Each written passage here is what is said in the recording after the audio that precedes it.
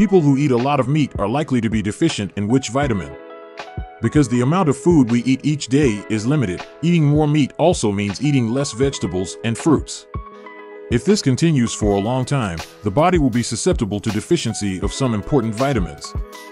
A diet high in meat and low in vegetables, fruits, or whole grains will make the body susceptible to vitamin C and E deficiency. The body needs vitamin C to create collagen and fight free radicals that can damage cells.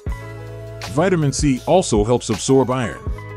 Meanwhile, every day the body needs at least 10 milligrams of vitamin C. If there is too much vitamin C deficiency, after just a few weeks, we can get scurvy.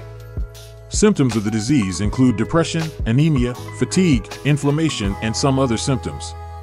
Most of the vitamin C we absorb every day comes from vegetables and fruits, so eating less of these plants will easily cause vitamin C deficiency. A meat-rich diet also makes the body susceptible to vitamin E deficiency. Vitamin E is an antioxidant that helps support immunity and prevent blood clots.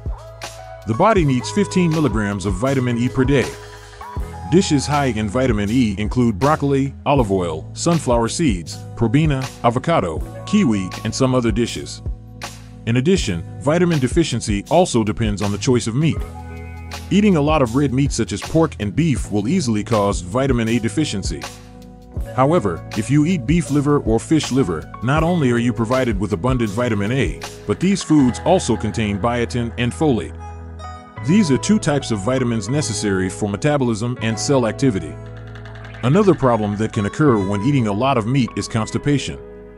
The reason is that animal meat, although rich in protein, lacks fiber, even when you use fiber supplements to reduce constipation. When using a meat-rich diet, nutritionists recommend that you still need to eat more fiber from plants to improve intestinal bacterial health. If the intestinal flora is imbalanced, a meat-rich diet can increase the risk of infection and many other intestinal health problems. Furthermore, some meats are high in fat and increase cholesterol, especially if you don't exercise. Bacon and other processed meats are high in sodium, which can increase blood pressure. High-sodium diets have also been linked to kidney problems. Nutrition experts also recommend that people with high blood pressure, high cholesterol, or cardiovascular disease should not eat too much meat,